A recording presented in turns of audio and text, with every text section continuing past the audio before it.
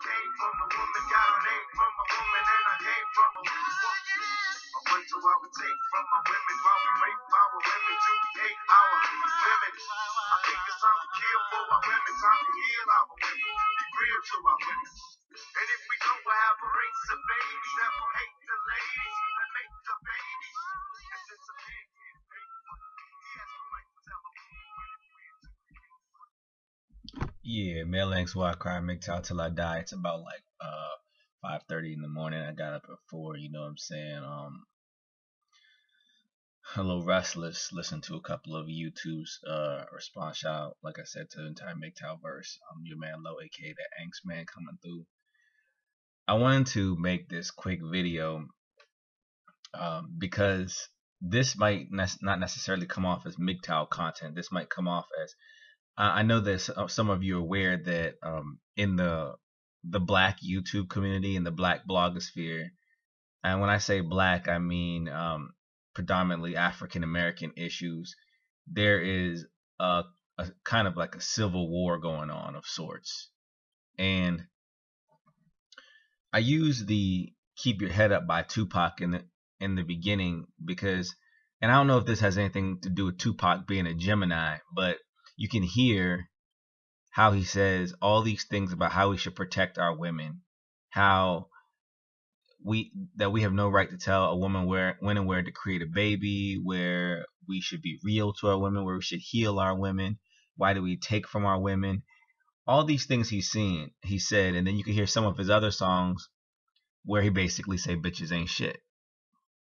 Now, yes, there is a love-hate relationship with women in general in American society, and then there's a subset of love and hate that goes on with the African American community, and it's much more prevalent. It's much more in your face in the African American community. And yesterday I had my ear full of, and I'm going to point you to YouTubers Lashida for You, and the number 4 in the letter U, Lashida, and Sarge WP, SWP, Sergeant Willie P, aka Infinite Wisdom. I listen to a lot of his videos because I like to hear. Sometimes, I don't know if you guys ever seen the movie Notorious, where they did the story about Biggie Smalls and Tupac him and Tupac were going back and forth, and he was trying not to beef with Tupac, and then when he went to one of his shows, people were cheering, and people were booing, and then he said to the guy who played, I think, Little Caesar, he said, sometimes you gotta rise above it, but sometimes you gotta step down in the shit. And then he started rapping, "Who shot you?" and then everybody started clapping. I feel like sometimes I just gotta step in and just say some shit.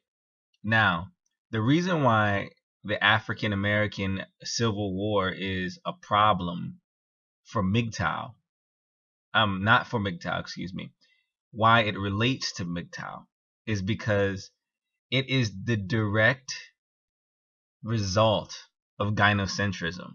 The problems in the African American community come from a lack of understanding of the difference between genotype and phenotype. See, and I'm the one to air the dirty laundry. Black people, or African American blacks, are in an internal struggle between the concept of the one drop rule and the concept of the brown paper bag test. The one drop rule is a rule that I think it was generally given by white slavers to say that if the person had a drop of black blood in them, that they would be black. The brown paper bag test is something that came on a little later than slavery in American society, where if an African American was the color of a brown paper bag or lighter, they were marketable. They were, they got the jobs where you could see them. They weren't just the staff back in the kitchen. They were people that you'd actually see at the door.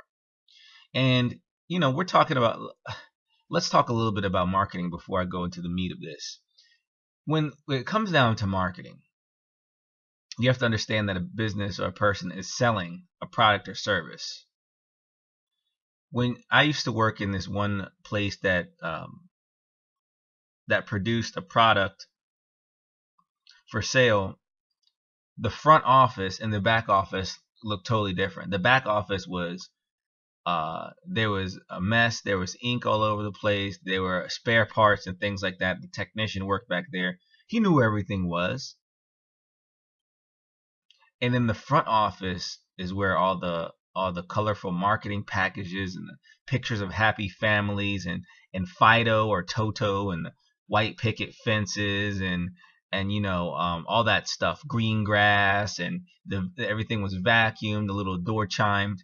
So the front office and the back office are two different things, but the whole purpose of that business being in existence is to sell a product or service. Now, we as people sell ourselves.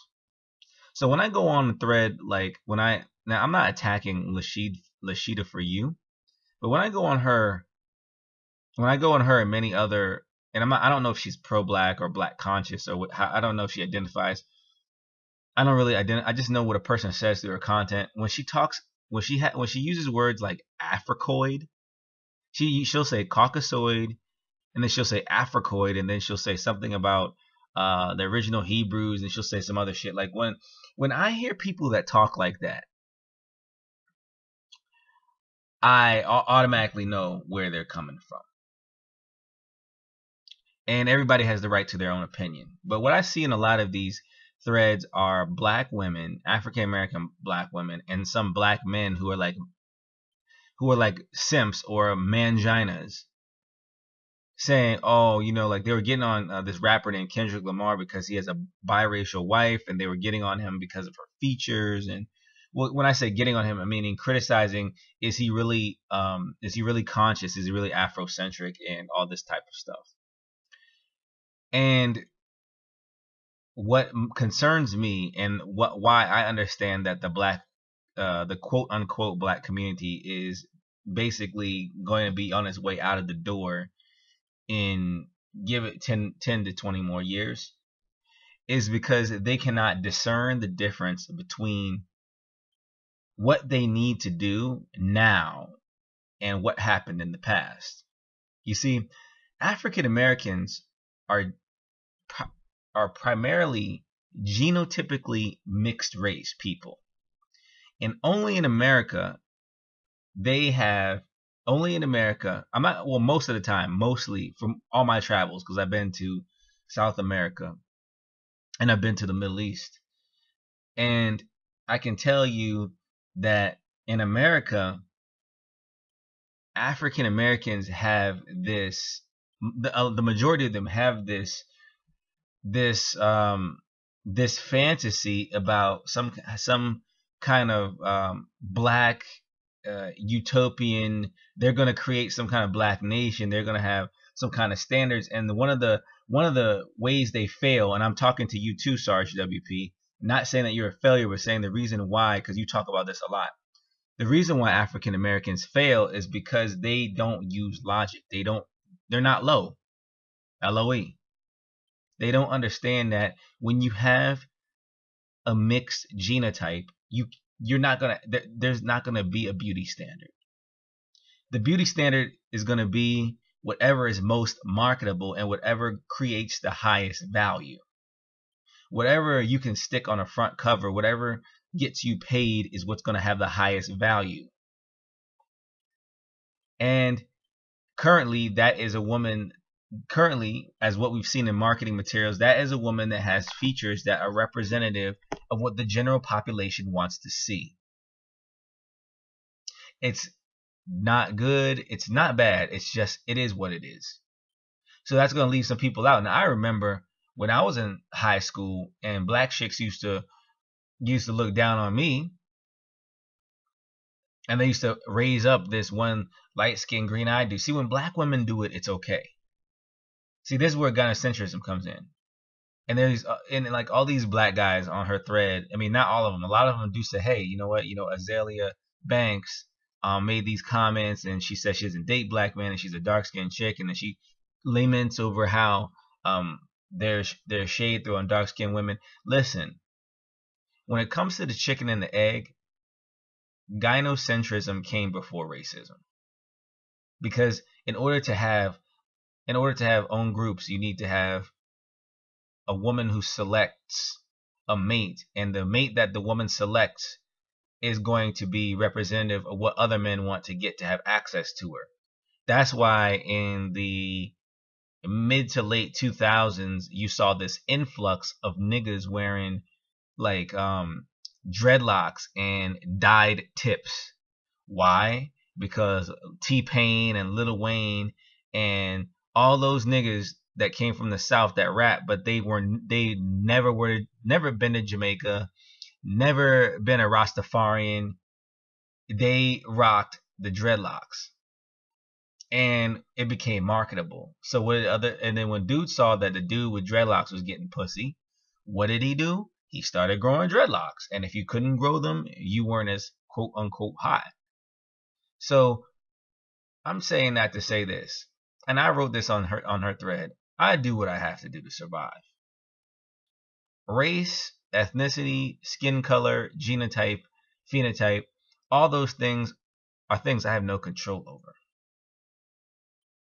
And I'm not gonna sit up here and try to rationalize, or I can't. I can definitely agree that there's some emotion or energy behind it.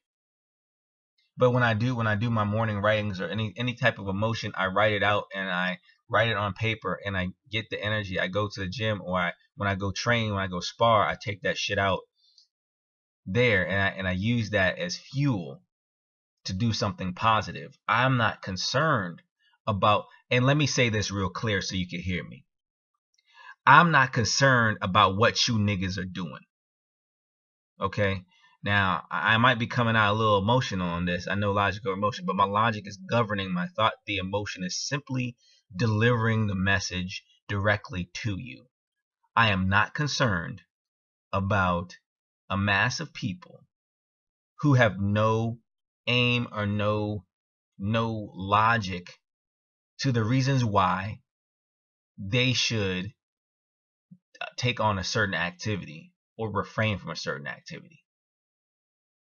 I choose to associate myself with people regardless of the color of their skin, who their parents were, where they're from, what language they speak, who are like-minded, and who are going, or I can foresee are going in similar direction as I am.